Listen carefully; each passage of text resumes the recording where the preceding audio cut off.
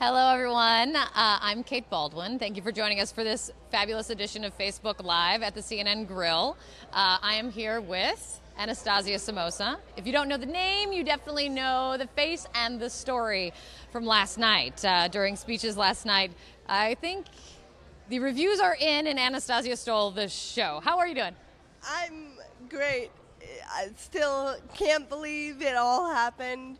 It's an honor to be here. It was incredible to have such a platform, especially, as I said in the speech, on the eve of the 26th anniversary of the Americans with Disabilities Act. So today is that anniversary, which makes me even more proud that I was able to have that stage last night to show my support for the secretary.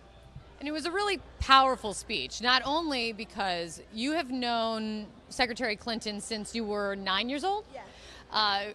She told this part of her amazing story last night is you've known the secretary since she was 9, since you were 9, you met her at the White House. Yes. And you've worked for the secretary. Yes. You were also a delegate from New York, yes? Yeah, I'm a delegate this time. This is my third convention, so I'm also a delegate for her. And I started interning for her during her first Senate race in New York, and then I worked for her on Capitol Hill when I was a student at Georgetown. And then I worked for her on her first presidential campaign. So I've had a long personal and professional history with Hillary, and I'm very proud of it. So before we get to the history, and I've got a bunch of questions for you, and we're also, let me just make sure I tell everybody, we're waiting for your questions. Send in your questions. You can post them in the comments section below, and send us your questions. We'll give them Anastasia. We'll ask some questions, and just keep doing it. Keep the conversation going, and we'll get that, and we'll bring you guys in as soon as you guys send us some questions. So my question, though, is, you've known the secretary for a very long time. You've worked for the secretary. It's one thing to advocate for someone that you've known so long, advocate for someone that you want to be president. It's a totally different thing to walk out on a convention stage with thousands of people, millions of people watching at home. Can you describe for me what that moment was like to walk out there? I was probably more nervous than I've ever been in my entire life. It's obviously the biggest stage I've ever spoken on, but right before I rolled out, I just remember getting this immense surge of excitement because I knew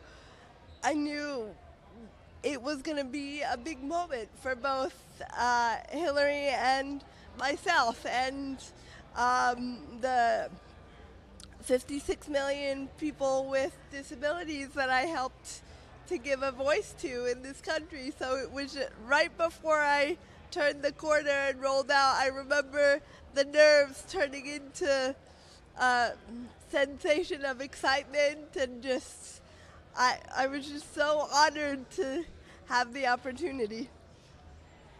You spoke about the person that you know that folks might not know, and how she's been an advocate of yours and been a friend of yours for a very long time. What don't people know about Hillary Clinton that you hope they do know before they head to the polls? Well, firstly, let me say she's one of the most intelligent people I've ever met in my life. One of the things that I got to do when I was a student at Georgetown and interning for her in her Senate office was interview her for a course that I took with Donna Brazil, Women in American Politics. And when I sat, I'd known this well before this interview, but I just remember being awestruck at just how incredible it felt to sit there and hear her talk about, the actual interview was a long time ago, but I'm just awestruck by her passion, her commitment, her the way that she just doesn't give up. She's been, knocked down more than anyone I know, and she just continues getting right back up and fighting for what she believes in. And but as a friend, I'm lucky to get to see the warm side of her all the time as well. It's so shocking to hear so many people say that they don't think that she's very warm or approachable or honest, because that's just not the Hillary that I know. The Hillary that I know is the exact opposite of that. She's loving, caring, really easy to talk to, very passionate, and I'm just so proud to support her in this campaign, and even prouder to be a close friend of hers. And a reminder, as we continue our conversation, send in your questions for Anastasia, and we'll make sure to answer. I've probably got a bunch already, as I was not looking down at my phone, and I'll take a look and see at a couple. So many people, this is from Venus, so I want to just read this to you. So many people are praising your performance, a smart young lady, and Teresa says you're an inspiration. Oh, those are more comments than questions, but I think you'll appreciate that regardless. Let's see what else we have here. Jeff says that you were incredible last night. Tom says that you rocked it. And let's see, we got to get a couple questions in here. Maria asks, this is an interesting one, do speakers at the convention get paid? I've never asked that question. I would absolutely assume no, but give me your take. No, absolutely not. I wasn't paid to get up on the stage and speak for her. No. Steve says that he has a granddaughter with a disability, and he would love you to meet. That kind of gets to one of the questions that I had for you, which is, you are very politically active, and you speak out for Americans with disability. What do you want to do next? After a big stage like this, you've got people who see you as an inspiration and a role model. What do you want to do with that? What do you want to harness with this? Well, I want to use it to continue our work. I'm one of many incredible advocates across this country, and this opportunity is just giving me an even greater chance to connect with so many other people that are doing the same thing and believe in the same thing. So I'm appreciative of how much this will increase my ability to connect with others who are doing the same thing, because I think we will make the greatest impact when we connect and work together. So I look forward to, I'm going to continue with Hillary throughout the general election. I'm going to be acting as a surrogate for the election. So I'm going to stay involved with the campaign. But beyond that, I hope to continue doing my advocacy work. And how old are you? Do you mind me asking? I'm 32. You've got as much of the world to do with what you want. Let me grab my questions really quick so I can ask you some more. One thing that really struck me is you also took on Donald Trump last night, and you took him on there was a really the video beforehand was striking. Something obviously, and you knew that video. That's the image that came to mind when I thought about including. That is the biggest part of the reason why I included that the statement about Donald Trump in my speech, because the statement that he gave was so overt. It was on national television, obviously, because his campaign is being covered. And I just felt like I couldn't. It upset me the first time I saw it, and every single time after that. And I felt like I had a responsibility and an opportunity to respond. Now, what part of the one of the things that you said, and I'll read it. I'm sure many of you saw it, but I want to read it for you because I did. It was striking, and it struck me when my ears perked up when you said it. You said this last night. I fear the day we elect a president who defines being an American in the narrowest possible of terms, who shouts, bullies, and profits off of vulnerable Americans. Donald Trump has shown us who he really is, you said.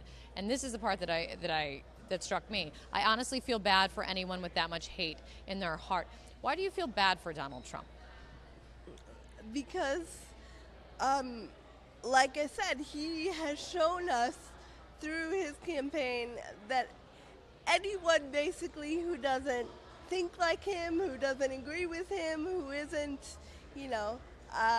a powerful, successful businessman or woman in the corporate world, anyone who's not like him. So basically, everyone who makes our country diverse and who makes me proud to be an American is someone that he doesn't represent. And he told us that in using his own words when he talks about building a wall and not allowing Muslims to enter this country, and then insulting the reporter with a disability and making all those negative comments about Megan Fox. I mean, if you go through Megyn Kelly, if you go through it, he's literally insulted almost every group, every person that makes up the fabric of our country. And so it's just a campaign that feeds off of scaring people and fear and division, like I spoke about last night. And I just can't get behind that. That's not how I roll. That's not how I roll. Joining us, if you're just joining us right now for Facebook Live chat, I'm Kate Baldwin of CNN, sitting in the CNN Grill, and I'm here with Anastasia Somoza, one of the speakers, someone who a lot of folks say stole the show last night with her passionate speech. I'm going to take a look right now because the folks are sending in many of your questions. Anastasia, if you can bear with me. One thing I want to say from the comments that I've received through my social media is that some disability advocates pointed out to me that some of the interviews that have already been aired have not been fully accessible to the deaf community. So if we can all keep that in mind and try to, I don't know if it's possible through Facebook Live, but if captioning is possible, that would be really important so that the deaf community can access these interviews. Beyond an excellent point that we'll bring, that they're looking at, that all of our producers off camera are looking at right now. Let's take a look. They're coming in fast and furious here now. Some of the comments, if you just give me a second. Send in your comments if you have them. Be part of our conversation, please. Let's see. Here we go. This is a good one for you. Here's the last one for you. Rod Jennings, he asked this. Anastasia is such an inspiration. My question is, are there more people with disabilities becoming more involved in politics that you know of? How do you want people to get more involved? I know a lot of people, a lot of young advocates who are friends of mine. There are, really everyone should think of themselves as an advocate. But one of the best ways to connect really is through social media. I mean, if you want to get involved with Hillary's campaign, there are plenty of